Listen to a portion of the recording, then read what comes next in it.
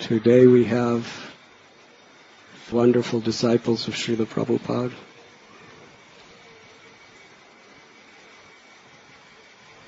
Chandramauli Swami Maharaj, Bhaktivigyan Goswami Maharaj, Bhavananda Prabhu. I could speak for many hours about each of them, but better that we hear from them. Let us very enthusiastically and sincerely welcome them to Sri Radha Gopinath.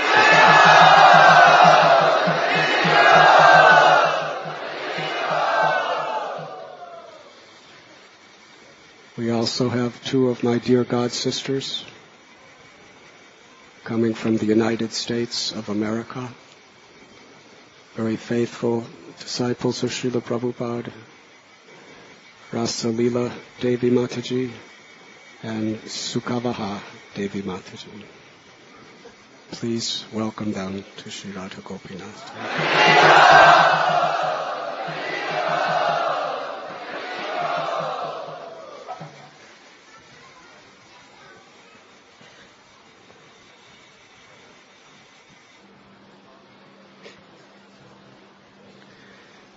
Nama Om Vishnu Padaya, Krishna Prasthaya Bhutale, Srimakti Bhakti Vedanta Swami Iti Namine. Namaste Saraswati Devi Gauravani Pracharine, Nirvisesa Sunyavadi Paschatya Devi Satarine. Sri Krishna Chaitanya Prabhu Nityananda, Sri Advaita Gadadhara, Sivasari Gaura Bhaktavinda. Hare Krishna, Krishna Krishna, Hare Hare. Hare Rama, Ram Ram, Hare Hare.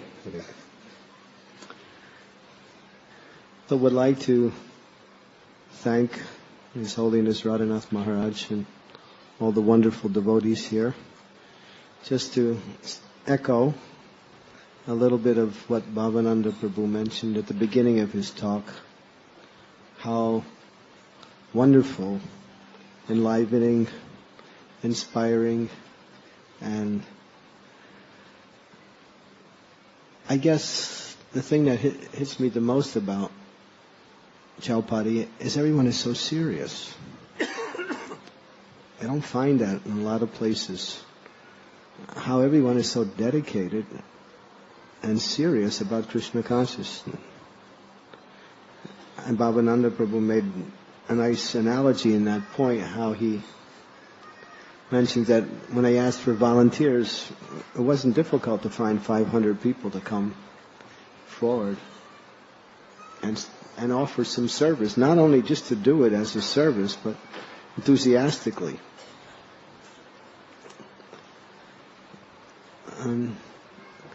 So when I come here each year, actually I feel it's necessary for me to come here each year in order for me to continue in my devotional service throughout the year.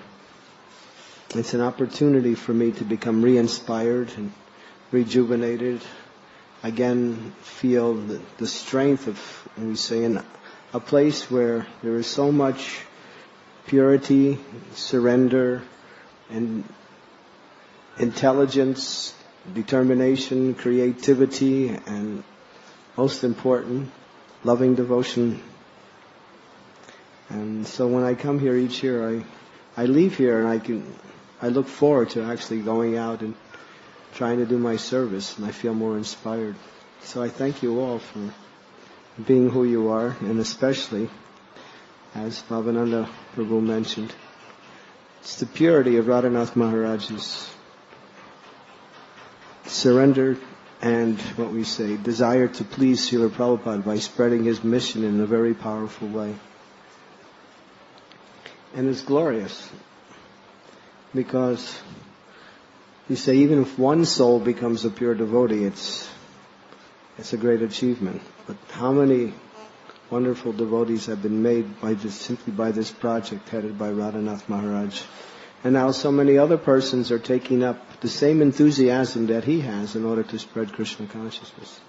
So this is really not only wonderful, it's rare. It's rare. It's very rare. And it's very inspiring.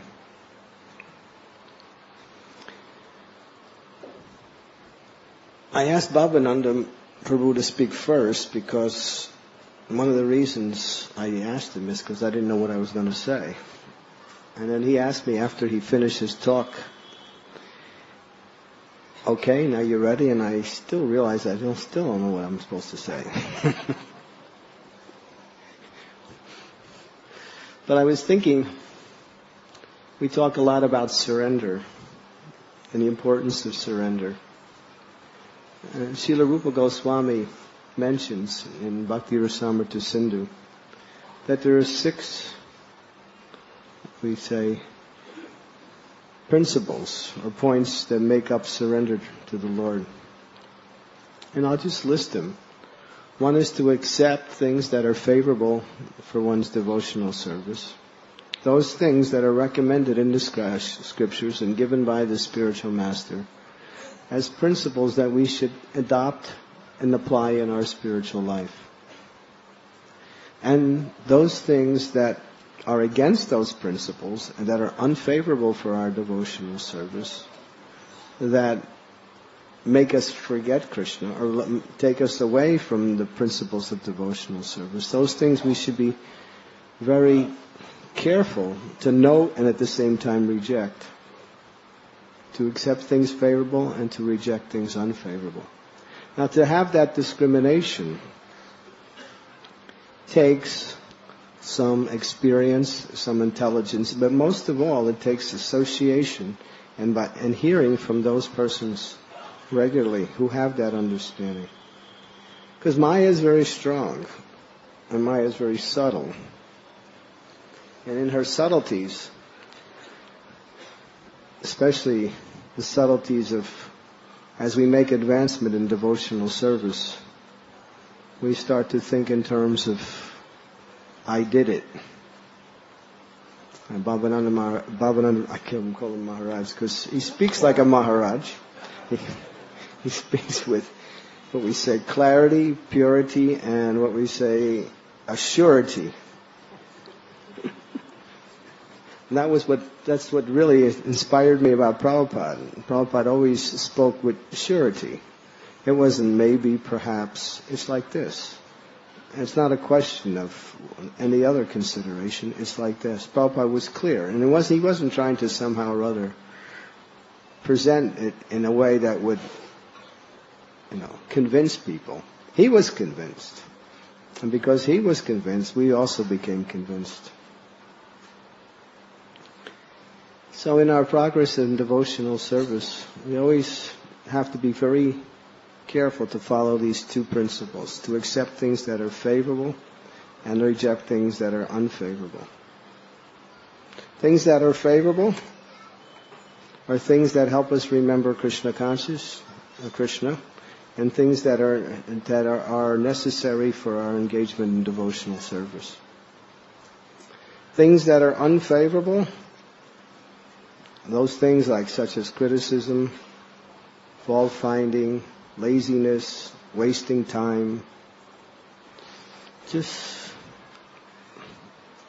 I think one of the greatest, and I speak from experience, from a negative aspect, the greatest, we say, detriment in Krishna consciousness is laziness, or lethargy, or taking it easy, the attitude of somehow thinking because, sometimes when you come to a very pure place, you just ride the waves of the energy that's here. And so many devotees are enthusiastic. But we also have to fly our own plane. We also have to work hard and keep our determination in Krishna consciousness strong. So sometimes we can become a little lazy, a little complacent, because so many wonderful things are happening around us. And that leads to, what we say, idle talk, gossip, fault finding, so many other things. Always be enthusiastic. Always remain determined and use your time in Krishna consciousness. Time is valuable. Time is very valuable. Bhaktisiddhanta Maharaj says time is precious. Someone asked Bhaktisiddhanta Saraswati, is time like money? He said no. He said time is precious or valuable. It has a purpose. It's meant to be used in a way that brings us to the goal of life. And time is Krishna. Actually, Krishna is actually time. So to use our time in Krishna consciousness is to become Krishna conscious. It says in the scriptures, both with the rising and setting of the sun, another day is lost and one is closer to death. Except, the word except is used, for one who engages in hearing the glories of the all-good personality of Godhead. Then time has no effect on that person. Because what are we doing now? We're engaging in devotional service. We're hearing and chanting the glories of the Lord. We're chanting the Hare Krishna Maha Mantra, taking prasadam, associating with devotees. We're becoming purified. We're becoming free from our material attachments and anarthas. And we're starting to become more and more attached to Krishna in devotional service. So we continue that. And when death comes along, if we haven't made it to the stage of purity, what do after death? We continue doing the same thing. There's nothing different. So time really has no effect for one who is engaged in devotional service. For a materialist, time is the passing of time is the worst thing. Chanakya Pandit says that for a materialist, if they want to be successful in material life, they have to forget about death. Because if a materialist starts thinking in terms of death or, how can he become enthusiastic to fulfill his plans if this idea is hanging over his head? So he has to forget it. He has to enter into the illusion in order to be successful in the illusion. He has to forget about death. But for devotee always remembers time is short. How much time do we have? We don't know. The idea of being young is a form of intoxication. There are many stories in this regard, how, persons in the prime of life have been cut short just by, say, the elements of providence. So we can't somehow think in terms of youth or age. We have to think in terms of what is important now. Actually, there's only one time. There's only one time. Time is now. Bhaktivinoda Thakur, he says, forget the past that sleeps, ne'er the future dream at all, act in times that are with thee, in progress ye shall call. Very beautiful poetic rhyme, but really with a very deep, deep philosophical meaning. The past is gone. We can learn from the past. That is a fact. And we should. But we can't undo the past. It's already done. So why lament about what is already gone? And the future, it's simply a dream. People in the material world, the materialists, they live in the future. It's always going to be better in the future.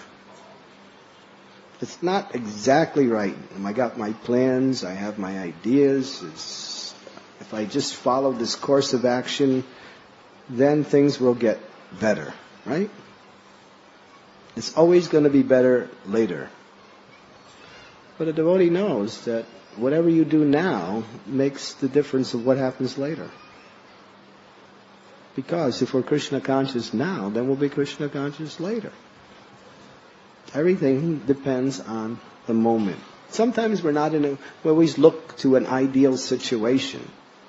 Well, what is the ideal situation? The ideal situation is that remember the instructions of the spiritual master. Become Krishna conscious now. Just remember Krishna. Bhavananda Maharaj. All right. Okay. I'll give you a garland. Emphasize the importance of chanting the Hare Krishna Maha Mantra. just recently I had a reawakening in that area of my Krishna consciousness. I was traveling with Radhanath Swami. And Narayana Maharaj he's absorbed in chanting. He chants 32 rounds a day as a regulation. And he said, I won't trade it for anything. Despite all his responsibilities, all his services, whatever else he's doing, 32 rounds a day. And he finishes them early. He finishes them before breakfast. 32 rounds. So being in that association, I couldn't help but get, when we say, more attached to chanting. And I started to realize more that, yeah, this is what I should be doing more. Have that more enthusiastic for getting up early and for chanting my rounds. And so I started to do that. And I started to feel much more happy in Krishna consciousness. Just seeing the importance, or not only the importance, but practically the exclusivity of our spiritual progress really situates on chanting the holy names of the Lord. Radhanath Maharaj used to say many times in this lecture, Lord Chaitanya emphasized two things. Out of all the aspects of devotional practice, he emphasized two things. Chanting of the Hare Krishna Mahamantras and service to the Vaishnavas. Association with and service to Vaishnavas. And then you could add the third thing, which was also Lord Chaitanya's principle, showing compassion to the fallen conditioned souls. These three things really make up the life of a devotee. Nam Ruchi, Vaishnav Seva, Jiva Doya. These are really the essence of our practice. But everything really situates ourselves on chanting the Hare Krishna Mahamantra. Srila Prabhupada was asked many times the same question. What do you get from chanting? How do you feel when you chant the Hare Krishna Mahamantra? Prabhupada answered in different ways according to the circumstance.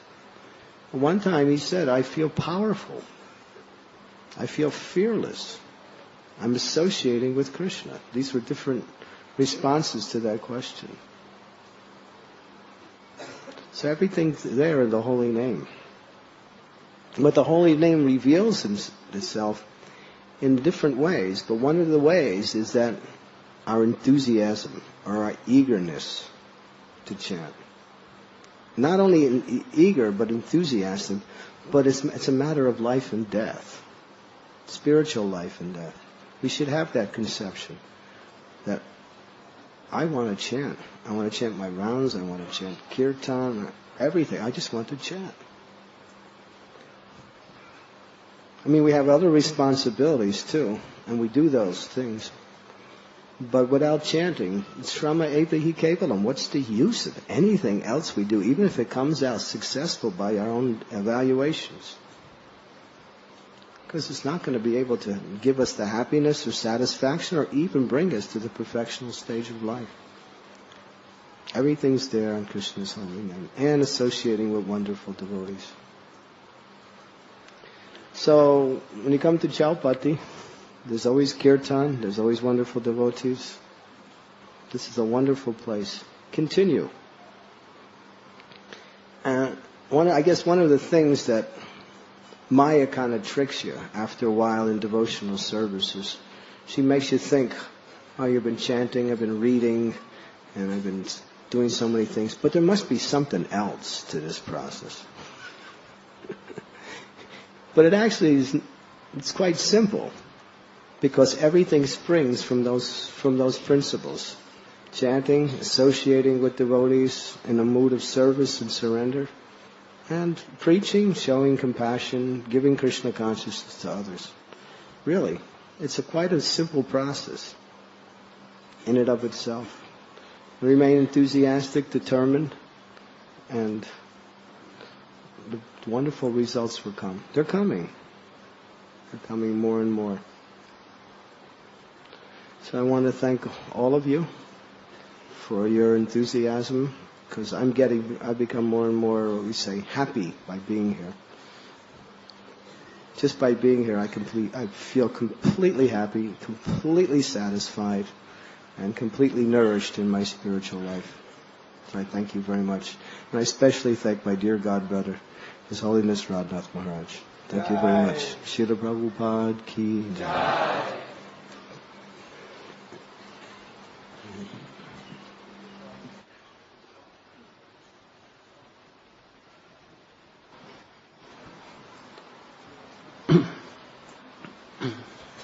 Om Agyanatimirandasya Gyanam Jana Shalakaya Chakshurun Militam Yena Tasmai Shri Gurave Namaha Vanchakalpatarubhyascha Kripa Sindhubhyevacha Patitanam Pavanebhyo Vaishnavebhyo Namo Namaha Jai Shri Krishna Chaitanya Prabhu Nityananda Shri Advaita Gadadhara Shivasadi Gaura Bhakta Vrinda Hare Krishna Krishna Krishna Hare Hare Hare Rama, Ram Ram, Hare Hare.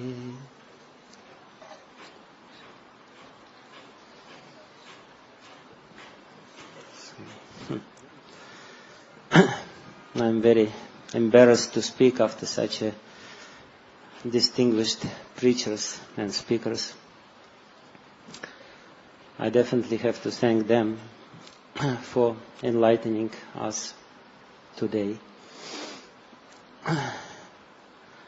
I can very easily repeat what they said.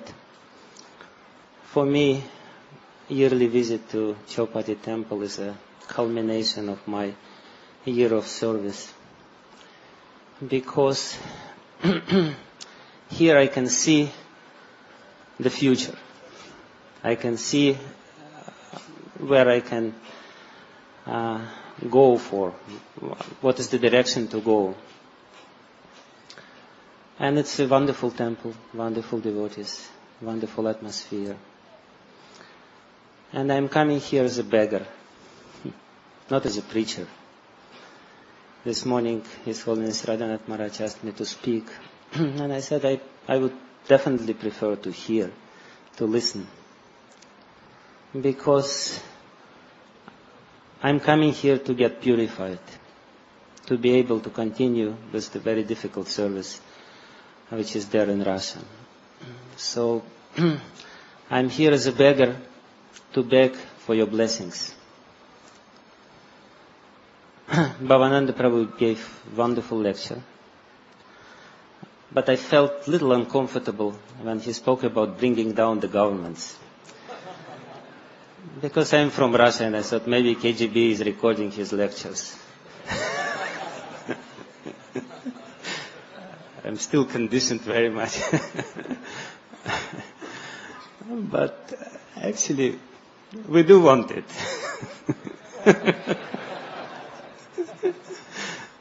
Because the world is crazy. And we're trying to serve Srila Prabhupada and Lord Chaitanya in our little humble way. As you know, several times I made presentation here about Moscow Temple project, and it's through much difficulties it's coming up. And my humble request to all of you to bless us so that very soon a glorious temple of Lord Krishna will be opened in Moscow. Please do it.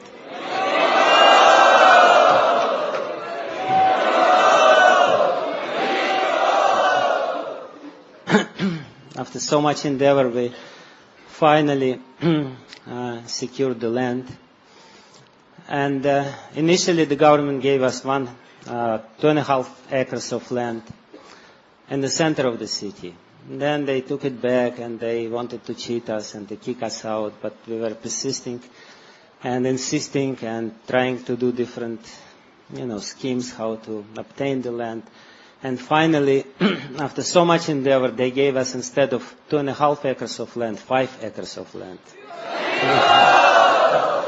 And at that point, I definitely have to thank His Holiness Radhanath Maharaj for his ongoing support. He's not only doing this temple, he is not only helping so many temples all over the world, but I must say that he is the real owner of yet another project, this temple in Moscow. He is the real force and power behind it. Thank you very much, Maharaj. And also my sincere thanks to Srinathji Prabhu, who is also here. Actually, it was his idea when he came to Moscow and he saw the land which the government gave. He said, it's a useless land. He said, it's just a concrete jungle here. You will not be able to do anything good here. Just get some other land further away, but in a better place. And he inspired us so much. And not only inspired, he really stepped forward to help in a very significant way. So I really thank him for his help and support to this service which we are trying to do. And in reality, what we are trying to do is just to serve Srila Prabhupada and to somehow or other engage our own energy in this service. This big project is for this purpose, to engage as many people as possible in the service. Once Srila Bhaktisiddhanta Saraswati Thakur Prabhupada was trying to build a big temple. And somebody came to him and offered him a few lakhs of rupees. And amazingly enough, Bhaktisiddhanta Saraswati Thakur Prabhupada rejected it, which is very unusual for any fundraiser. It's not a very traditional way to raise funds. He said, I don't need your lakhs of rupees. I need crore of paisas. And the meaning of the statement is that I don't want just somebody come and do it. I want to engage everyone in this spirit of voluntarily service to be able to connect with Krishna through this service. And this is actually the meaning of Prabhupada's movement. Prabhupada came to the West to give all of us this rare and very unique opportunity to engage our energy in service of Lord Krishna. And this is our good fortune. We have to be thankful again and again to be able to participate in this movement and to be able to do little bit, our little contribution in this vision of Prabhupada. And at the end of my little talk, I don't want to talk too much because I think I don't want to overshadow the wonderful instructions which Bhavananda Prabhu and Chandramauli Maharaj have given.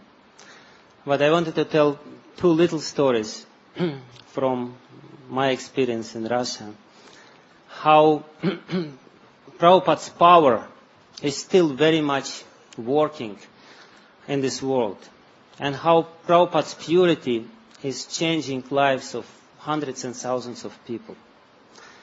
Recently we had Prabhupada's marathon where so many devotees went out to distribute books, and in our little ashram which we have in Moscow, we just recently built it, we distributed 23,000 Mahabig books of Srila Prabhupada during this. And everyone was in this fever to distribute more and more and more. Sometimes in this fever, devotees, they were kind of overlooked to small books. They wanted to distribute big books, Bhagavad Gita, Srimad Bhagavatam. One devotee told me a story that he ran out of all big books. And the last person whom he gave the book was a young man, two young men, and he gave him just Raja Vidya, little book. And this young man was about to board the train to go from the city where he was distributing to Moscow. And he said, this is a little book, please read it on the train. You have plenty of free time in the train. And if you go to Moscow temple. If you find it interesting, you will find more in the temple. So what happened with this man, this devotee told me that he read the book on the train, and next morning, first thing he did, he came to the temple and he said, I want to serve Krishna and I want to surrender my life to him. That's it. Just by reading this little book of Srila Prabhupada, he was totally transformed. And there was another very beautiful story, which I think was Krishna's kind of arrangement for us to remind how important it is to give people a chance to associate with Prabhupada through reading his books. Bhavananda Prabhu told this very striking story about the power of association. So when we give people books, we give them the chance to associate directly with Prabhupada, with his purity, with his pure heart. And this is the most important thing which may happen in anyone's life. So one devotee who was distributing books during this marathon time, he told me a very amazing story. He said it was dark. In Moscow it gets dark very early in the winter. And he had a big stack of books and he was distributing it near subway station, metro station. So one lady was passing by. She was a young lady and he approached her. And there are so many salesmen who are trying to sell this book or that book or this or that or something like this. And when he approached this lady, the lady, which is not unusual during Sankirtan, during book distribution, started chastising him. You're nonsense. You're fool. You're wasting your life. You're totally useless. You're giving out these useless books. You would do much better if you would distribute Prabhupada's books.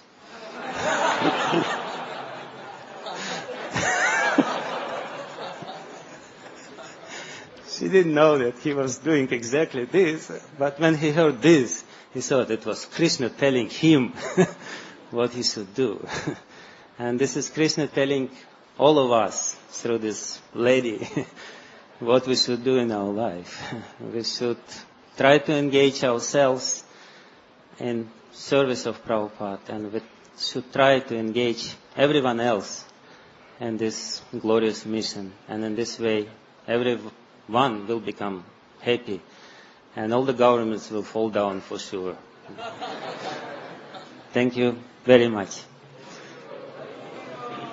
Srila Prabhupada ki, Chowpatty Temple ki, His Holiness Radhanath Maharaj ki.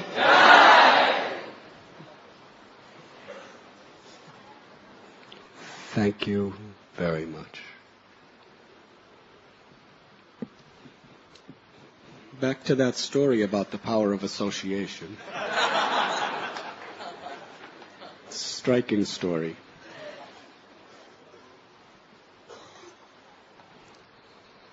What do most of you do when you see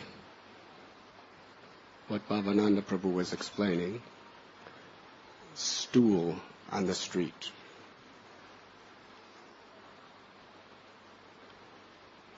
Usually you accelerate the pace that you're walking, not wanting to get near it. That is human nature. But a great Vaishnava like Srila Prabhupada, he saw all kinds of stool-like things on the street.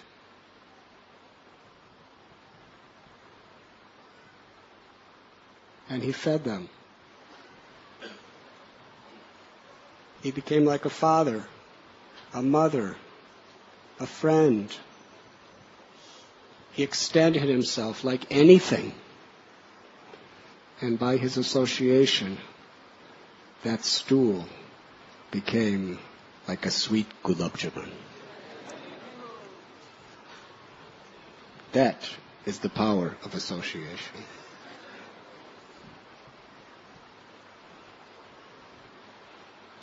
I'd like to tell one simple, foolish story, which has a nice purport at the end. Recently I was in London, where by the order of the Vaishnavas, I was undergoing some surgery.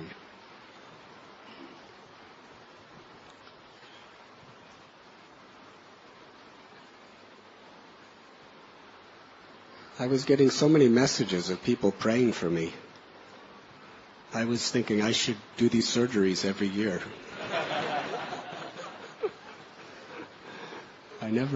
all the nice things I do, nobody prays for me. But anyways, it was the day I was to leave the hospital. I was going to go to somebody's house. And one devotee, a distinguished lady, wanted to come to meet me. She lived 5 minutes from the house I was going to.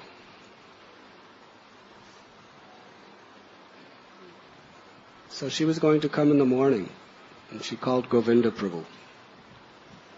And I said, I'm going to be moving out this afternoon to this house. It's only 5 minutes. So tell her she could come to meet me there in the afternoon at 5 o'clock. So about 7 o'clock, I'm wondering, where is this devotee? And finally she comes, and she tells me the story of her day. You would like to hear?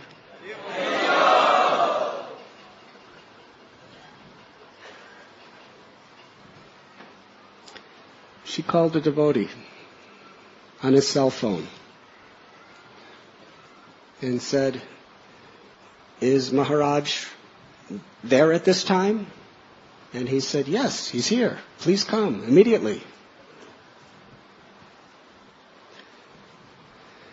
Now, the nature of cell phones is you can call someone and you don't know where they are. They could be in Moscow, or Bombay, or New York, or on a boat in the ocean. It's the same number. So somehow or other, she thought I was at the hospital. So she drove through London traffic. It took her about 45 minutes to reach the hospital. On the way, she called, so I'm coming right now. Oh, yes, we're expecting you. Where should I go? I said, come to the 3rd floor. So she gets to the hospital. She goes to the 3rd floor. I said, where are you? I said, I'm on the 3rd floor. But I'm looking everywhere. I don't see you. I said, well, you just ask. I'm asking everywhere.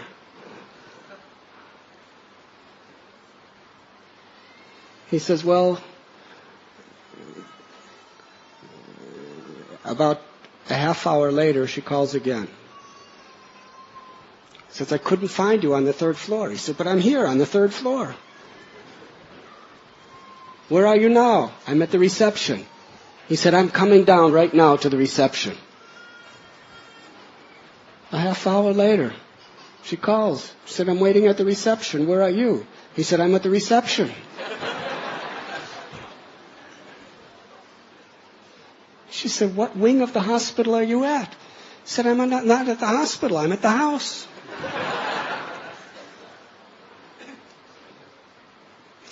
It was 5 minutes away from her house. Anyways, when she finally came, she already had to go. But I was thinking, Srila Prabhupada explained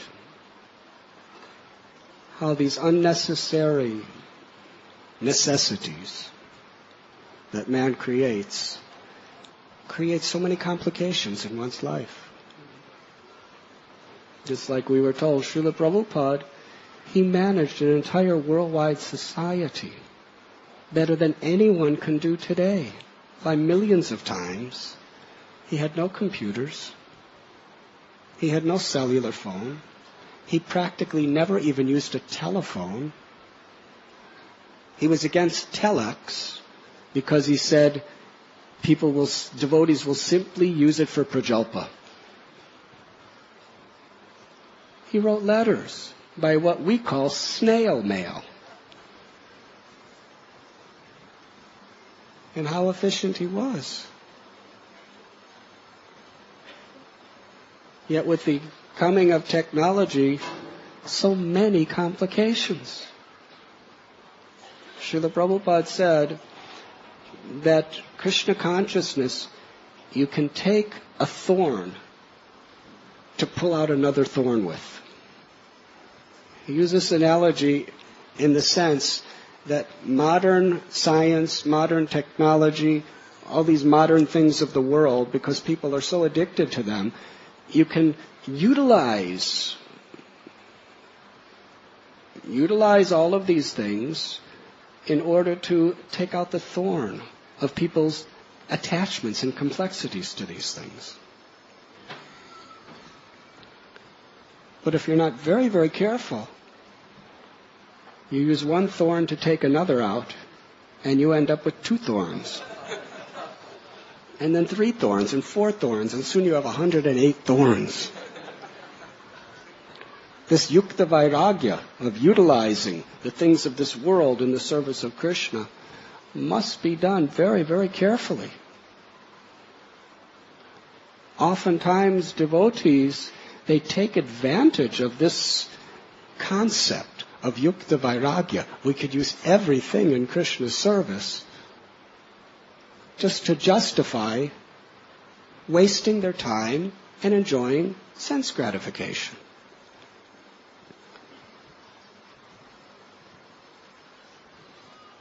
Srila Prabhupada said Krishna consciousness is simple living and high thinking. We really don't need any of these things.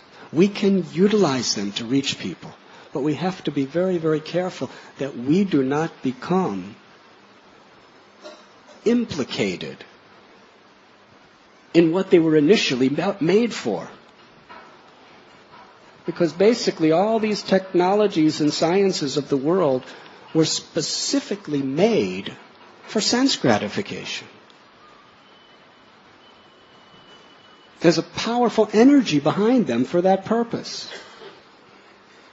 And we have to be very powerful in our conviction to actually use them in Krishna consciousness. Otherwise, we'll get sucked into that energy. Computers. Yes, we can reach millions of people.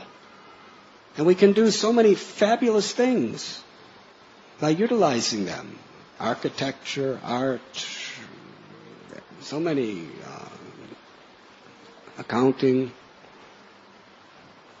However, Shyam Sundar Prabhu told his first meeting with Prabhupada, he taught him accounting. He just drew a line in a piece of paper and said, you put the deposits here and the withdrawals here and everything, you're just right. It's perfect accounts. Now we have all these computers, and it doesn't even match what Prabhupada did. In fact, if the computer breaks down, you'll probably go to jail because you have no tax records. Yes. And soon we get sucked into that energy because it's so powerful. And we start utilizing them little by little. Maya just takes our attention away from that specific mission for Krishna.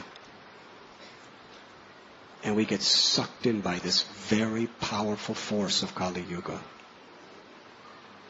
Cellular phones, same way.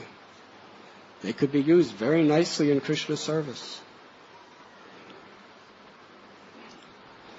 I was recently in a class where a very senior sannyasi, before speaking, he told the whole audience, turn off your cell phones.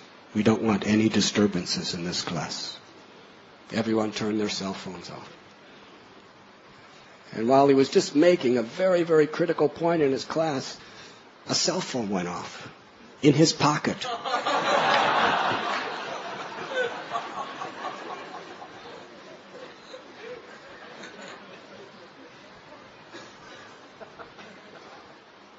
Sometimes I think Krishna just named it cell phone because when you're in prison, it's called a prison cell. And it's called a cell because you can't escape. Wherever you go, you can't escape. Driving in a car, walking down the street. And to make it romantic, there's so many different types of ringers. Some are even chanting Hare Krishna. Playing ragas or other Bollywood type hymns.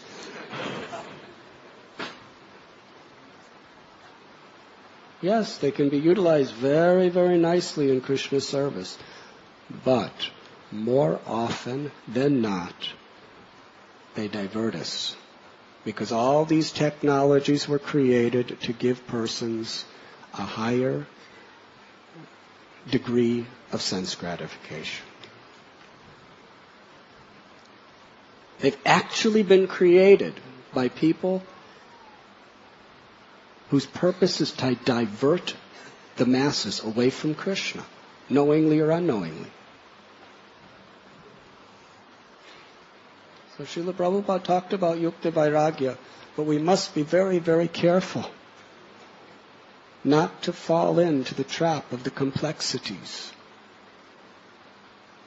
Unless we're very, very fixed in our sadhana, unless we're really, really taking shelter of the holy names, unless we really have quality association of devotees, and unless we're really determined to make spiritual progress, then in a very imperceptible, subtle way, all of these things will divert our attention away from Krishna and drag us back into a state of consciousness that we rejected.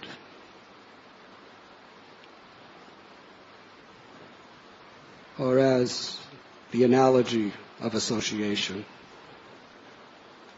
by associating with these things, they could turn your Gulab Jamun consciousness into... Very good.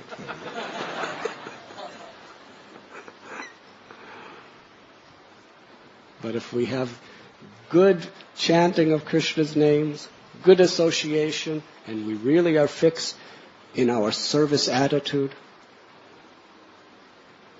then all of these technologies can help turn so many stew-like minds throughout the world into Gulab Jamuns. Very good.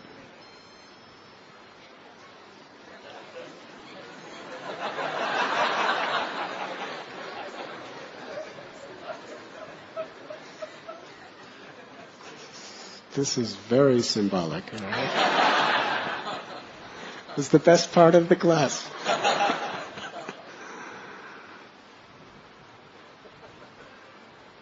So we must be very, very careful at every step.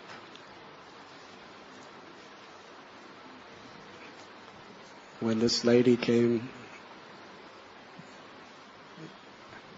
I was explaining these things to her. That just see how such a simple thing becomes so complicated just by a little bit of misunderstanding. But actually, that's what Kali Yuga is about. Simply through miscommunication and misunderstanding, there are world wars. There's hatred. If miscommunication and misunderstandings are not cleared up very quickly, they can escalate into something that's impossible to resolve in ordinary relationships. And the more things are depersonalized through so much technology and machinery, the more possibility there is for this type of miscommunication, which creates quarrel and hypocrisy. So many complications. And this lady cried. And she said, that's not the lesson I learned from this. She said, I learned from this that you cannot take the association of devotees for granted. I was thinking it was just such a simple thing to be with devotees, just to drive my car. But I was through so many traffic jams, And I was making so many calls. And I was going upstairs and downstairs and upstairs and downstairs. And finally, when I got here, I realized the association of devotees is so precious, we should never think it's just something so easy to get. After millions and millions and millions of births, by Krishna's mercy, we get the association of devotees. We should never take it to be something ordinary. We should never think it to be something we deserve.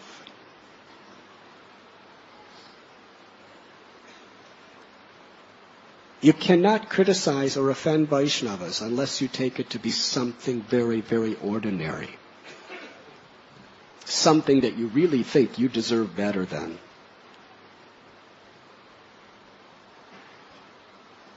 But actually, to be in the association of those who love the Lord, or even those who are aspiring to love the Lord, is the ultimate gift of God. It is something that 1 out of hundreds and thousands of people will achieve. When we're coming to the temple, when we're meeting another devotee, do not just take it to be an everyday affair. It is a supreme blessing. And to the degree we cherish that blessing, to that degree we will benefit by it, and we will advance in the spiritual life. And all of these realizations come about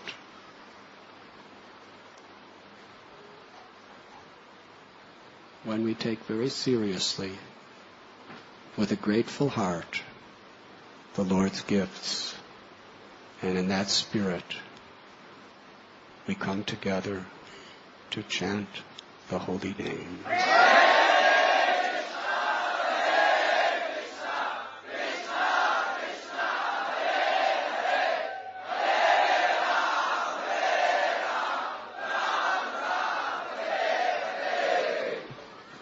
Do you know what a rare gift it is to be chastised by Bhavananda Prabhu? Or to hear the sweet words of Chandramali Maharaj? Or to just be in the presence of the aura of Bhaktivinoda Goswami Maharaj, who's fought tirelessly, fearlessly, against all odds to establish his temple in Moscow. In 1971, Srila Prabhupada wrote several letters saying we should have a temple in Moscow. A beautiful temple. It's never been. All these years. We were just in some government house for so many years, yes? It was nothing.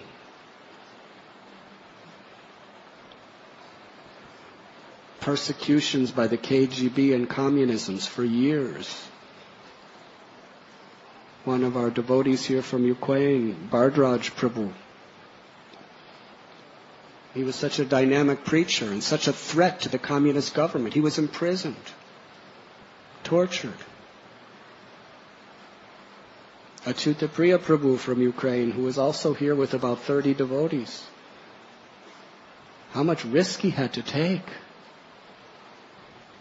Bhaktivinoda Goswami Maharaj, he was a PhD.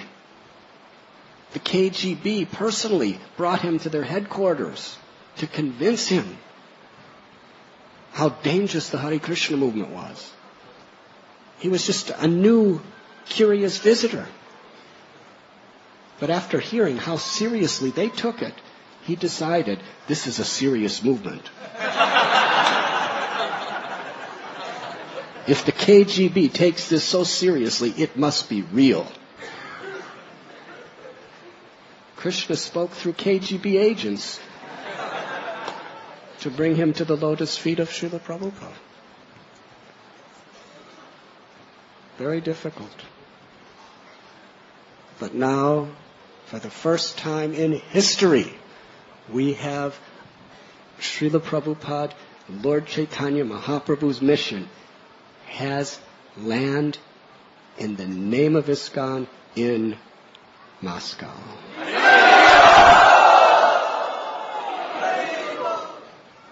1971, that's 36 years after Prabhupada's order.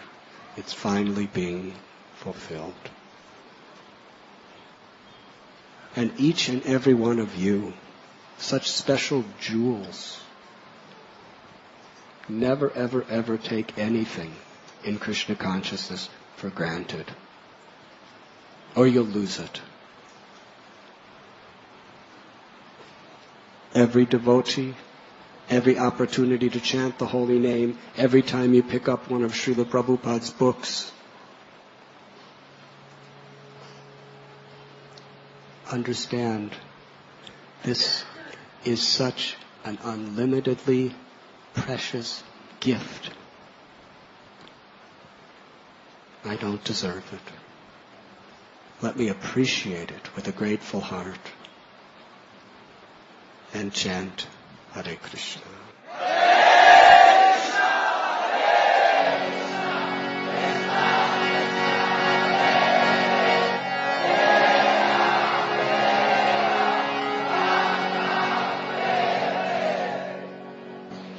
And one more thing about association. Krishna is not different than his name.